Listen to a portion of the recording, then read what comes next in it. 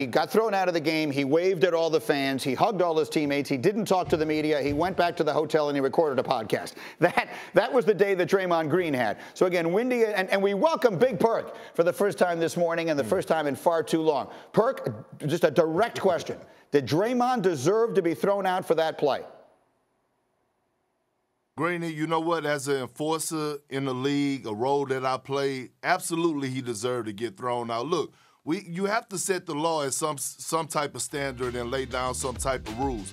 Listen, the man once slapped him across his face, okay, and then pulled his jersey down, which Brandon Clark was really kind of helpless at that point. And look, the league got to protect all players, because we know if this was the other way around and say Brandon Clark would have did a play like this on Steph Curry, you know, nobody would have been complaining, or if he would have did it on Klay Thompson. Look, we can't look at the name on the back of the jersey. All players have to be protected. And I thought at that moment that was the appropriate call that the referees made last night. Listen, I was a big fan when I was younger of a horror movie called Invasion of the Body Snatchers. What happened to Kendrick Perkins? This is not Kendrick Perkins. This is not Kendrick Perkins. Listen, the smell test, Perk, I know how you would have reacted if you got tossed for that. I hear you. Now, listen, you got a different role, I understand, but listen, here's what I'm saying.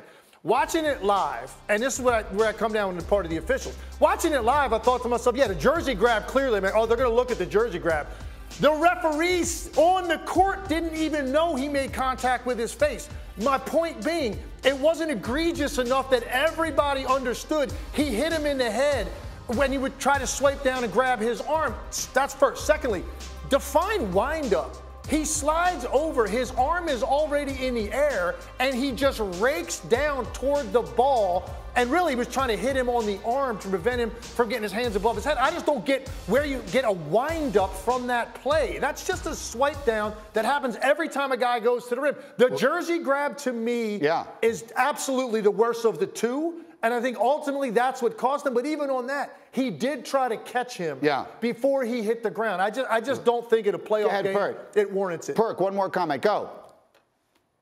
Yeah, well, Lex, listen, I got thrown out of the game before for actually bumping heads with Tyreek Evans, okay? It wasn't even a headbutt, but they said just because we tapped heads and I came and made contact, I was suspended for the next game. This is before the instant replay. Anytime you get hit in the face, we all know they're going to the review board, and it's a possibility you're going to get a flagrant one. Now, all of a sudden, with the jersey pull, it didn't have to be a wind-up in this play. It's just that this guy, Brandon Clark, he was defenseless. You got to protect all players. It don't matter what the name of the back of the jersey or how physical we want the game to be. This is not wrestling. This is not football. We're talking about the game of basketball. Yes, you want it to be a little physical, but at the end of the day, you still wanted to protect the players. Let me get Windy in here. Windy, what did you think? And also, for the audience just joining us, explain the significance of a decision that has not yet been made.